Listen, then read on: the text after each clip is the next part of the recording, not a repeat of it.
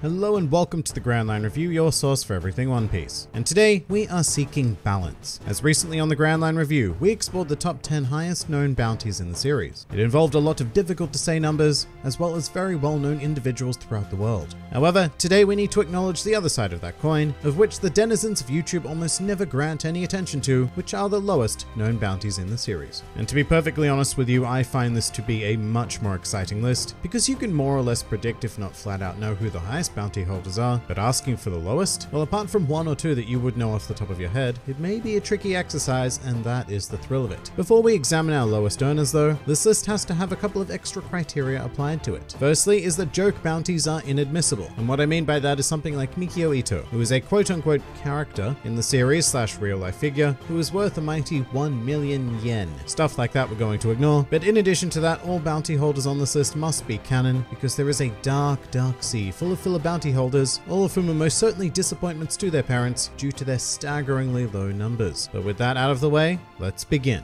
Welcome to the top 10 lowest known bounties in One Piece. Number 10. Hart-chan and Higuma the Bear. We are going to be beginning our exploration today with a double bill of former villains, the latter of whom was actually the very first antagonist within the entire series. Now, as they set the bar for this entire list, I'd just like those of you who don't immediately know the answer to have a bit of a guess of what these two are worth. What do you reckon? 15 million berries? 12 million? 10 million perhaps? Well, certainly not. All of those figures are far too rich for their blood, as Hart-chan and Higuma clock in at a tepid 8 million berries apiece. Now on paper, this is pretty insane because they both have some fine achievements, in theory. I mean, Hart-chan was a member of the Sun Pirates, which remains one of the more infamous pirate crews to have existed to this day, and Higuma and his bandits came into direct conflict with the Red Hair Pirates, prior to Shanks becoming an emperor that is, and they got all of their asses handed to them, and Higuma ended up being nommed by the Lord of the Coast. But if we discount those last three things I said, then he sounds pretty impressive. And you know what, to be fair, 8 million berries is still quite a decent chunk of change, and I can guarantee you that there are at least 9 other people in this world who were deemed as even less of a threat to the world government than Hart-chan or Higuma. Number 9.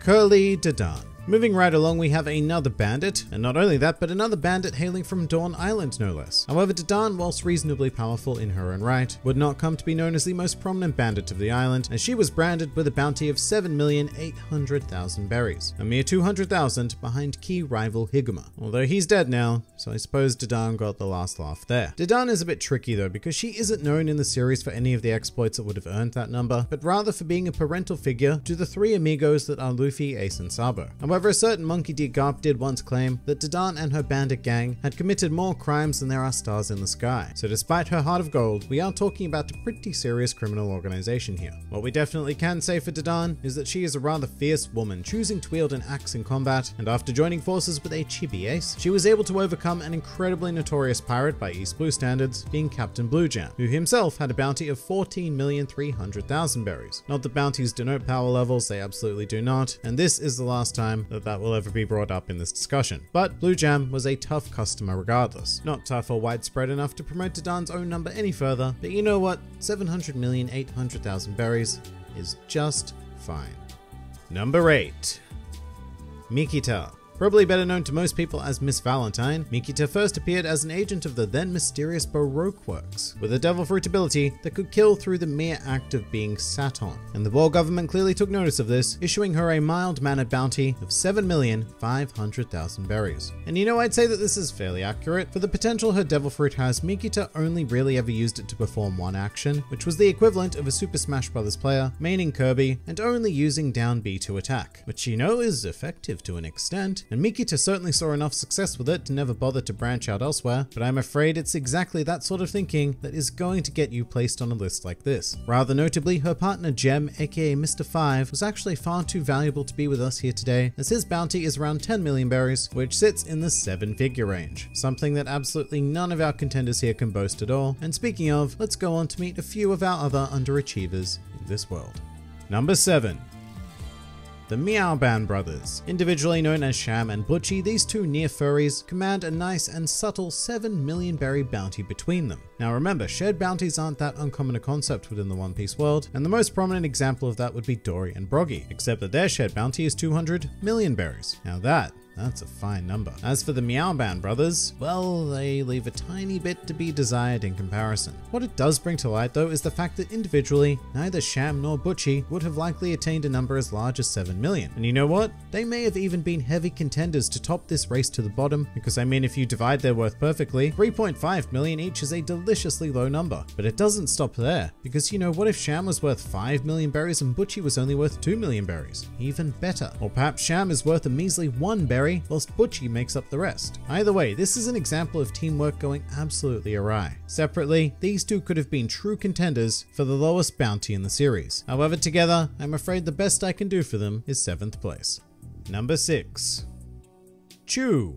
Alright, here we have yet another fishman gracing this list, and just like his compatriot Hatchan, Chew was a former member of the Sun Pirates. Pretty good CV, however it hasn't quite gotten him the job, as he was assigned a poverty level bounty of 5,500,000 berries. Quite a leap downwards from our previous contenders, who I will remind you were the Meowban brothers. So Chew, you have a bit of explaining to do, buddy. Now a lot of this may have to do with the fact that Chew isn't the smartest of individuals. In fact, he has the distinct dishonor of being the only character to lose to Usopp in one-on-one combat in the entire East Blue saga, as well as most of the Alabasta saga, the Skypiea saga, the Water 7 saga. Actually, pretty crazily enough, Usopp would not beat another major opponent one-on-one until Perona in the Thriller Bark saga. And this is despite the fact that Chew has dem lips, making him very proficient at sucking. And rather notably, Chew does not swallow, he exclusively spits, which is his primary method of attack, firing bullet-esque projectiles from that there mouth. And sadly, this isn't quite versatile enough to do much for him, and hence why he was given a token bounty, which is more than likely due to his association with the Sun Pirates as well as Arlong. So we're not really in a good place here, but I'm afraid that our standards are only going to slip further on this list. Number 5. Alvida. Here we have the self-proclaimed most beautiful lady on all of the seas, and that was a thought that became echoed back at her after the fateful consumption of the Sube Sube no Mi. But I'm afraid that even with that, Alvida doesn't quite carry the infamy of a Boa Hancock, or the acclaim of a Princess Shirahoshi, and in fact the world really only has taken notice of Alvida to the tune of 5 million berries. And I suppose that amount is fair enough. I mean, she was a relatively dangerous pirate in the days of East Blue, dangerous enough to be swiftly dealt with by a singular rubber boy anyway. In her defense though, Alvida has some guns because she wields that mighty club, so there is some damage to be done to the civilians of the world. And hey, after becoming associated with a certain Buggy D clown, there's every chance that Alvida's name will incidentally spread throughout the world, although I'm not so sure that being connected to Buggy is going to help her in the numbers game. Number 4.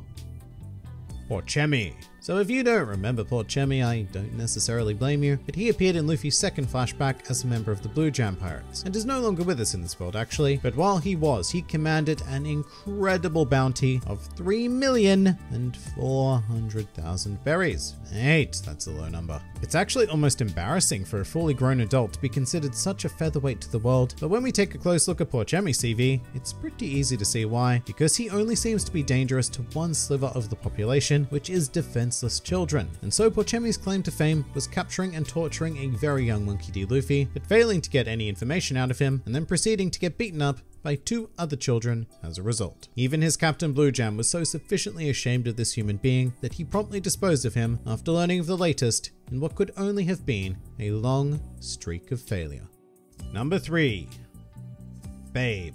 Better known to most of you as Mr. 4, Babe is actually quite a surprise appearance to me because he was very high up in the Baroque Works rankings, and his bounty of 3,200,000 berries doesn't necessarily initially reflect that. I mean, his partner Miss Merry Christmas had a bounty of 14 million berries, which is far too excessive for this list, and as stated before, even his immediate underclassman Mr. 5 was worth 10 million. So what did Babe do wrong? Well, it may have something to do with the fact that he is more or less completely useless on his own. I mean, he has one hell of a mean swing, which is reflected in his name, which is taken from Babe Ruth, but without a dog cannon and a pushy mole woman, I'm not entirely sure what Babe would be able to accomplish. He's quite possibly the least intelligent character within the entire series, and in fact he actually seems genuinely incapable of thinking for himself. So in terms of being a threat to the world government, I actually think that Babe would probably join the Marines if someone asked him to, and let him into it, or the Revolutionary Army, or any faction. It just so happened that on this occasion he ended up being a pirate with some fine bat skills, and a lifelong dream of becoming a pizza boy. And yes, I'm serious about that last part, that is 100% canon. And you know what? He would probably make much more from that minimum wage job than his bounty is worth. Number 2. Beppo! Alright, so I am always thrilled to see Beppo even on a list like this, which certainly does not do him justice whatsoever, with his bounty being a measly yet ever so adorable 500 berries. However, this understated amount does match Beppo's understated personality quite well, as he is a quiet yet curious polar bear mink. Despite this, Beppo does have at least one highly valued skill, as he is actually the navigator of the Heart Pirates, which is very interesting given that he came to join them once he was swept away to sea after descending one of the legs of Zunisha, and later boarded a ship, randomly ending up in North Blue and meeting a young Trafalgar Law. However, of course, deep down, we do all know the reason why Beppo was branded numerically in this manner, and it's because the world government has a horrible habit of mistaking certain pirate crew members for pets. And so Beppo, as the now mascot of the Heart Pirates, will probably never receive his due attention. However, it must be said that he is in pretty good company, considering number 1. Tony Chopper. Alright, so I don't think there was a single person not expecting our wonderful reindeer friend to top this list here today, as his bounty of 100, I repeat 100 berries, is quite widespread knowledge due to him being a member of the Straw Hats. And of course it's for the exact same reason as Beppo, which is that Chopper has always been seen as an adorable pet of the Straw Hat Pirates. So much so that when the fake Straw Hats made their way into the world, they came equipped with their own Chopper pet impersonator just for that extra solid piece of authenticity. I mean, come on, can you even tell which one is the real Chopper in this picture? I certainly can't. Now, it does also need to be said that while Chopper is the resounding victor of today's list, he could have won an even greater victory if his bounty had not been increased to 100 berries from his initial number of 50 berries. So really, nobody else ever had a chance. However, due to the fact that Chopper is a primary protagonist, it is entirely possible that a day may come where he becomes so infamous that the world government has no choice but to recognize him for the threat that he really is. However, as things stand currently, Sir Chopper, I have no choice but to crown you as the lowest known bounty in One Piece. But that pretty much does it for the top 10 lowest known bounties in One Piece. If you enjoyed this video and the content this channel produces in general, then please do consider donating to the GrandLineReview Patreon, because the support of all of you amazing people is what continues to make this channel possible. And if you'd like to see more videos like this but applied to other anime and manga series, then please do check out my second channel, New World Review, for all of your wider needs. And if you'd like to join the fun at any time, then please do head over to my Discord server, where a wide array of shenaniganry takes place on a daily basis. And finally, please do comment with your thoughts on these abysmal numbers. This has been the GrandLineReview, and I'll see you next time.